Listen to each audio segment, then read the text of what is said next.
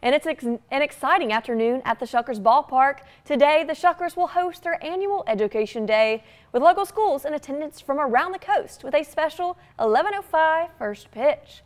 WXXV's Everett Gagne Jr. is live at the ballpark to tell us more about the day. Hey there, EJ. Good morning, Ansley. Good morning, everyone. I'm here with promotions manager Kenny Flores. How you doing today, Kenny? Doing well. How are you doing? I'm doing pretty well. I just want to ask you a little bit about what are the promotions that are going on today for this event? Yeah, absolutely. So it's Education Day, so we do have a lot of schools coming out today. Kids getting out of their classroom. Nice little field trip for them to come out for a game during the day.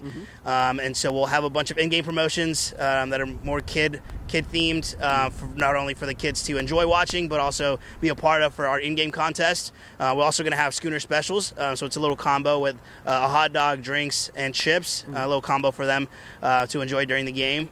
Yeah, just trying to get their energy out as much as possible, have them have as much fun as they can out here.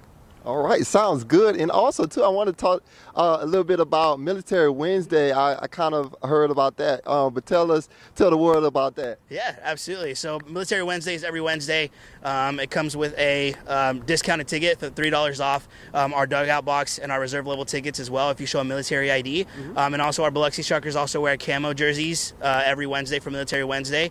And not only for today, but also for every game. We also do a military appreciation during the game. So it's usually about the 6th inning where we'll have all of our military stand up who have served in the military or are currently serving, and kind of a little shout out to them.